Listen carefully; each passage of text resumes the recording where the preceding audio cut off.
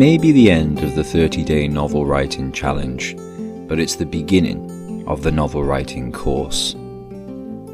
Before we begin this blog, there's some vocabulary we need to go through.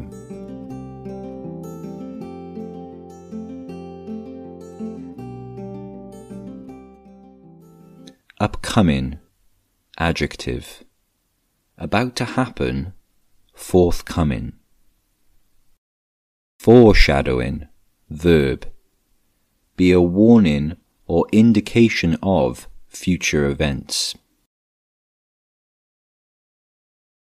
Repetition, noun. The action of repeating something that has already been said or written. Tension, noun. Mental or emotional strain. Non-binary, adjective. Denoting or relating to a gender or sexual identity that is not defined in terms of traditional binary oppositions, such as male and female or homosexual and heterosexual. Mimic, verb. To imitate someone or their actions or their words, especially in order to entertain or ridicule. Feat, noun.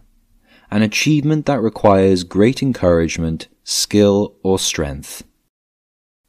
Limit, noun. The amount of something that is enough or not too much. Knows no bounds, phrase. To have no limits. All good things must end. And sadly, that good thing is the 30-day novel writing challenge. I want to start by thanking everyone who took part.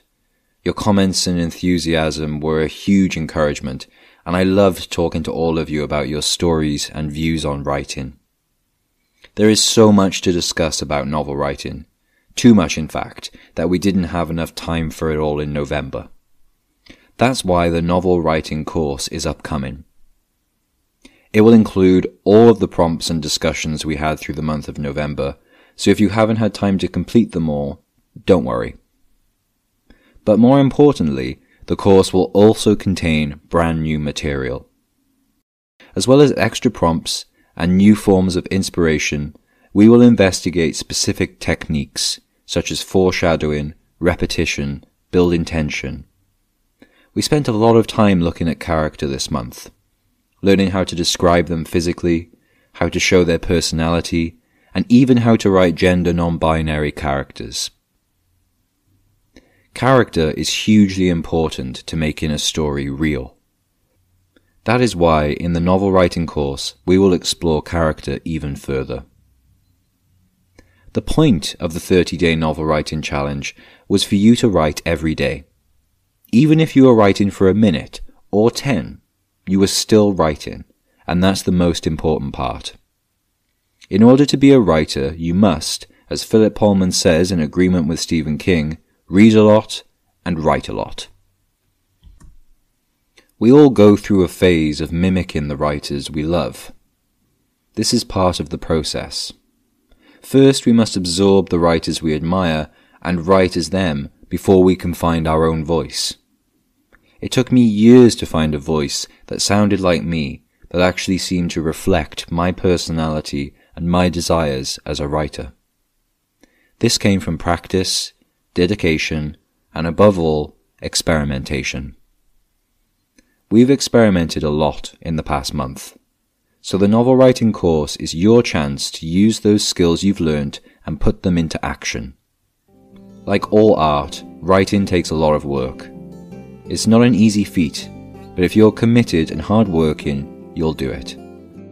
That's also why we're creating the novel writing course, so you have all of the encouragement and support you need.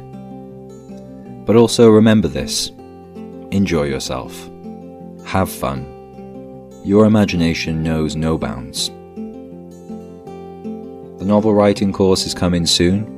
I'm Tom, one of the teachers here at Intrepid English, and thank you for listening to this podcast.